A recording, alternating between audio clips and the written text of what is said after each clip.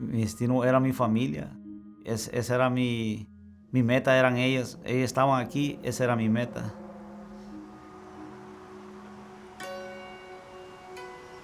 Salí de El Salvador con un coyote, en bus, en camión y a pie, que cruzamos el desierto de Arizona. El único delito, por decirlo así, es haber cruzado ilegal la frontera.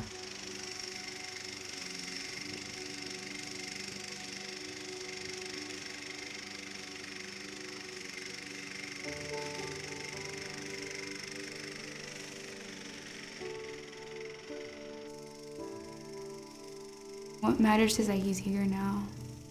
If I was in the same spot, I would have probably done the same exact thing to be with my family. We can easily get caught up in the excitement of the day, so let's reflect a bit. Today, June 3rd, 2017, marks a milestone. Parents, guardians, and family members, you've watched your sons and daughters grow from babies to these amazing young adults. Today is a day of great pride for their accomplishments. Everyone's talking about graduation. Like, I want graduation here, I'm so ready, like, I'm done.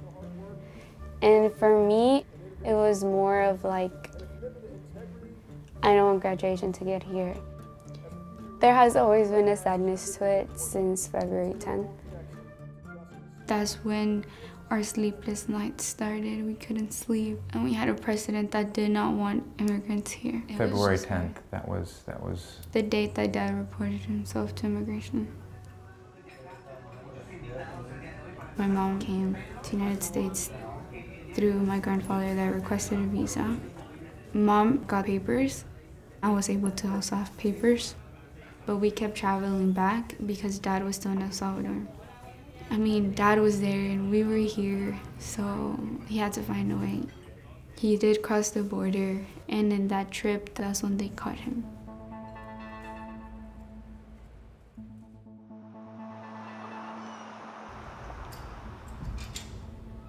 And why immigration enforcement? How did you get involved? My dad started in Border Patrol, and my mom and my sister both work for Citizenship and Immigration Services. So it was almost kind of family business. I had one sibling that ventured out elsewhere, but the rest of us, this is where we ended up. In the media, our officers get vilified a lot for breaking up families. You know, ICE officers breaking up families. That's not anybody's intention. That's not what anybody wants to do. And I don't hear that same criticism when you see other law enforcement agencies, be it DEA or Sheriff's Department or Police Department, going out and arresting somebody for committing a crime, pulling them away from their family and putting them in jail. You know, they don't get vilified for breaking up a family. Yet we do. As far as Juan Rodriguez, I don't want to get too much into case specifics. He was encountered by the Border Patrol after he illegally entered into this country in 2001. He was granted a voluntary departure order in 2002, which gives him a period of time to depart on his own. He did not do so. He did not depart. We ended up allowing him to remain in the country under order of supervision, where he would report into us. That was in 2005. They've still got a removal order. So as he checks in now, if circumstances have changed, he is subject to enforcement action. But that's why we have them keep checking in.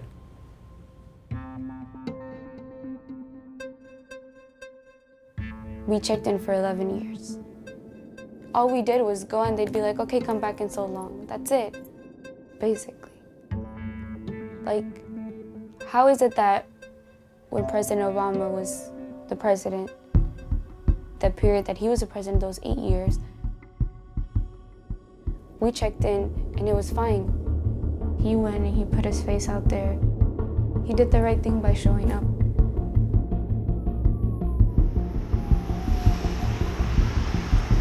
Last week, Immigration and Customs Enforcement carried out raids across the country. As raids for immigrants continue to sweep the country. President Donald Trump signed an executive order in January. And as the Trump administration is cracking down on them, we are getting the bad ones out. These are bad, throwing them the hell out of our country. The other 25% of those arrests were for non-violent convictions or old immigration violations. And new at 5 o'clock, a family struggling to stay together just weeks before their dad is set to be deported. And Lauren, these girls say their dad is not one of these so-called bad hombres who President Trump vowed to deport. He was denied temporary protection status in 2005, but stayed anyway, regularly checking in with the Immigration and Customs Enforcement Agency. But in February, ICE said his time was up. I was at the counselor's office most of the time that week because I told her I was scared. I went to teacher's classroom and I was like, can I just sit here and cry? He's like, everything's gonna be okay, like, let's have faith. The officer came out and called Dad, and that's when he went inside. He was in there 10, 15, 20 minutes, but that felt like 3 hours. He came out with a different officer, and in Spanish, he's like, I don't want your girls to listen to this, they can go over there. We were stepping out, and then Dad was like, girls, the thing is, I have to leave in a couple months. We all asked why. He's like, they said I'm not a priority to Trump's government anymore and I have to go. As it stands now, if you're in this country illegally, in violation of the law, you're subject to enforcement action. Is it right to say that an agent could be lenient to someone who's checking in under an order of supervision? The individual agent can extend that stay of removal. If we've granted a stay of removal, it has to come up to the field office director to ultimately decide if we're going to extend it or if it's going to expire, we're going to take enforcement action at that point. So you sign off on all those? I do. I have no right to say who deserves and who doesn't deserve to be here. Well, I would just say this, anybody who is here in this country and snuck over illegally to get in this country wants to remain in this country. They went through a lot to get here. The bottom line is you have to come legally. I understand that. But people that are here working hard, trying to establish something for their families, that have a clean criminal record, I don't understand why they have to leave. Well, let's put it this way, a lot of the terrorists and 9/11 folks that came in here, they didn't have a criminal history. They just entered the country illegally. They did a lot of harm once they got here. Even the minor offenses that some people talk about, and I've heard some people even refer to DUI as a minor offense. I don't see it that way. You know, I don't like the idea of letting them get further down the road. Because one immigrant committed a crime, we're all criminals. No, we're all different. The jobs that many people don't want to do here, the immigrants are the ones doing it. Dad established something for himself. He works as a mechanic on his own. He sends us to good schools, and he tries to provide to us with the best of the best. There's sympathetic stories out there. I mean, in my opinion, if somebody came into this country illegally, and even if they sat here for 10 years and raised a family and established all these roots, they knew they were here illegally. And if you want to put the blame on somebody for breaking up a family, I think the blame belongs on the individual who committed the crime to begin with. My dad is not a criminal. You've committed a criminal offense by crossing into this country illegally. He has 3 daughters. We're all U.S. citizens. We're the ones that are going to be suffering. How would they feel if I told them, okay, well, you've had 11 years with your family? I think that's enough.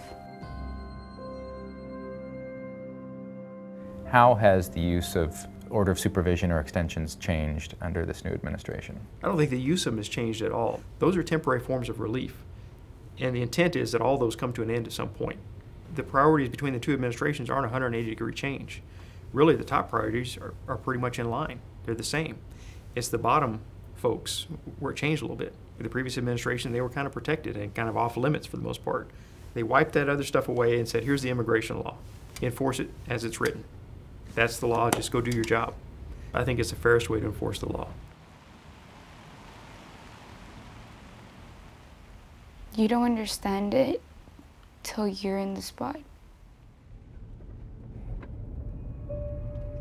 That morning, I woke up having my dad, hoping I'd have my dad for as long as we could, to having my dad until June 29th.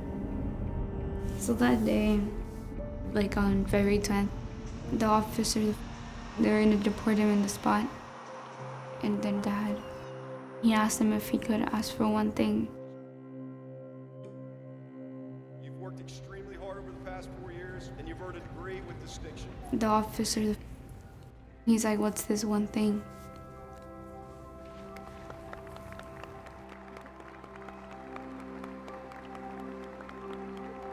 My daughter is graduating. Can I please stay? Like, I don't want to like crush her dream of not being there for her. They stepped outside and started talking.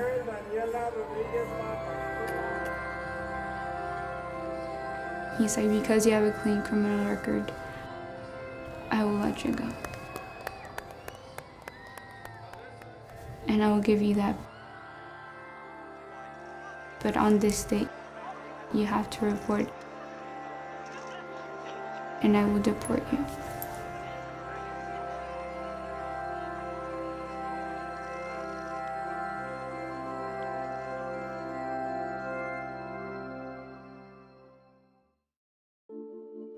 Eso que le dicen a uno de que nadie se queda, eso es mentira.